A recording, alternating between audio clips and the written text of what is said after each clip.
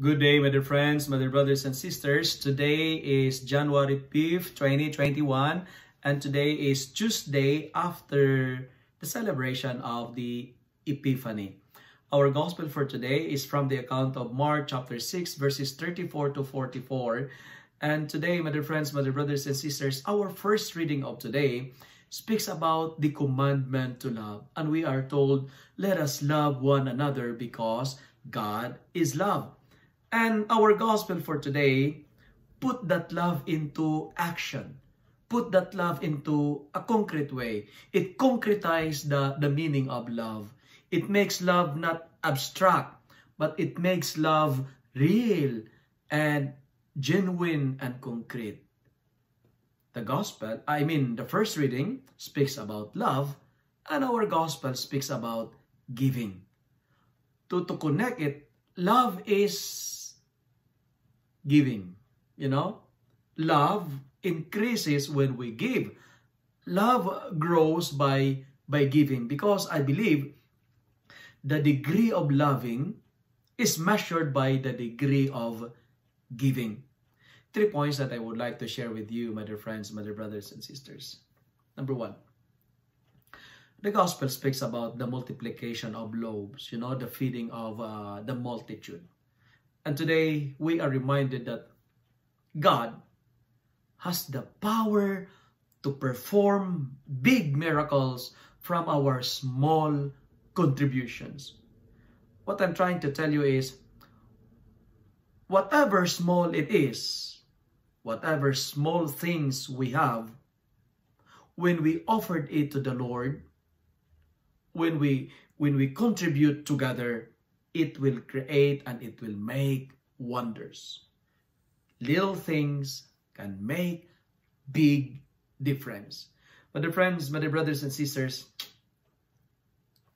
whatever small things, gifts, talents, skills, treasures, what we have, if we're going to put it together, it will create big miracles. Because God has the power to perform big miracles from our small contributions.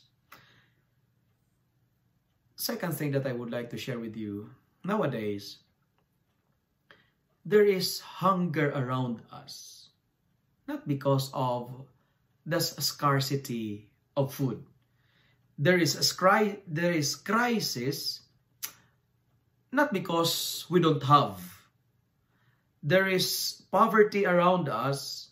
There is poverty around the world, not because of the scarcity of wealth, but because of the scarcity of people's generosity. There is poverty because there are people who doesn't know how to contribute. There is poverty, there is hunger, there is crisis because there is people who doesn't know how to give, who doesn't know how to express the real meaning of love. My dear friends, in our gospel for today, there are so many hungry people. But Jesus told the disciples, give them something to eat. There will be poverty when we don't care. There is hunger when people don't know how to share. Let us learn from the example of Jesus. Love the hungry people. Love the needy. Give place to them. Give space to them. Give your heart to them. And Jesus is telling them, give them something to eat. But sometimes in our lives, we are like the disciples. And we are telling the poor, go, go on your way. Find your food, buy for your own. But Jesus is telling them, no.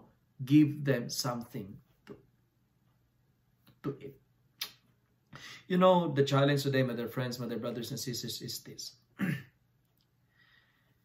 Give, not to get. But we have to give to inspire others to give. My dear friends, my dear brothers and sisters, don't be afraid to give, because no one has ever become poor by giving. And today, we are reminded that after they learned to contribute, there was a multitude of leftovers. And it tells me a very concrete example of my life, a very concrete experience in my life. And you know, in real life, poor people are the most generous people in the world. The poor are the most generous people in the world. They know how to give. They know how to contribute. And that's the real meaning of love. Love is concretized in giving. Friends, give not to get, but we have to give to inspire others to give. And finally, today, we are reminded that when Jesus is telling them, give them something to eat, we are reminded that the purpose of life is not having. The purpose of life is all about giving.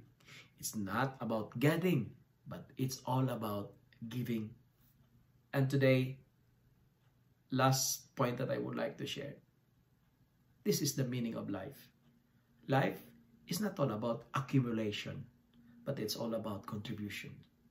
I say it again. The meaning of my life, the meaning of your life, the meaning of our life is not all about accumulation and accumulate and accumulate. But the meaning of our life is contribution. It's all about contribution. It's not accumulation. Let me end my reflection by saying, and by quoting Mother Teresa, give, but give until it hurts. When we give, we attract abundance. When we share, we magnet prosperity. Other friends, other brothers and sisters, the magnet that attract blessings to overflow is not to hold your blessings, but to release it, to allow it to flow and overflow. And you know what happened? At the end of the gospel, it says, and they took up 12 baskets full of broken pieces and of the fish. When we learn to contribute, blessings will overflow. But if we learn to, to control and to hold it, you prevent the blessings and the grace to overflow. In order for us to attract abundance and blessings, we need to let it go, to share it, and to give it, because that's the meaning of life. It's not all about having, but it's all about contributing. It's not about accumulation, but it's all about contribution. Give until it hurts. Give not to get, but give to inspire others to give. And that's the meaning of love. Love is giving without expecting anything in return. Amen.